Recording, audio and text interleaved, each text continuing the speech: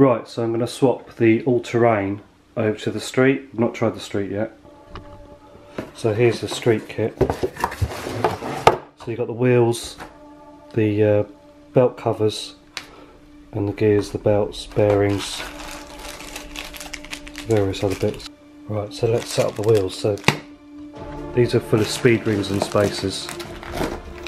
Right, so we're going to set up the wheels first.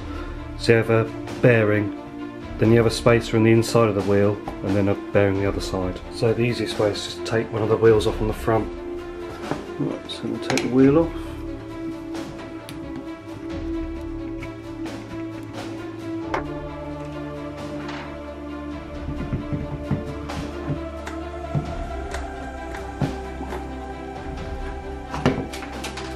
Right, so the easiest way to set them up, put the bearings on the wheels, is put them in sequence. So it's on the hub like that. Right, and then get your wheel, push it on. That's one side. See, and then when you turn it over, the space will automatically go to the centre. Well, that's one done. And do that to the other three wheels. Okay, now the wheels are done, put the bearing in your drive gear. Drop it in. Push it home. Do that twice. Right, so to install the front wheel, you have a speed ring, which is one of these black washers first. Then you put the wheel on. Put another speed ring on the top. And then the nut. And you just tighten that up. Right, now to remove the back wheel. It's obviously a bit more complicated because of the motors there. Take that off, there's a speed ring there.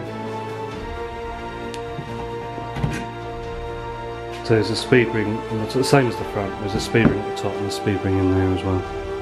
Right, and then you need to take this cover off. Now you loosen the motor bolts.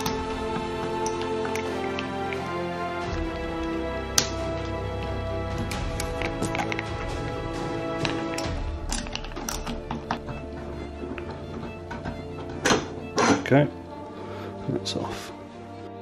Then you have a silver speed ring between the drive gear and the truck. That goes in between that and that, so that would go on like that.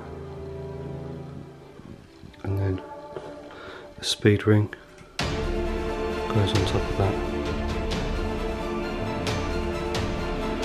And then a wheel.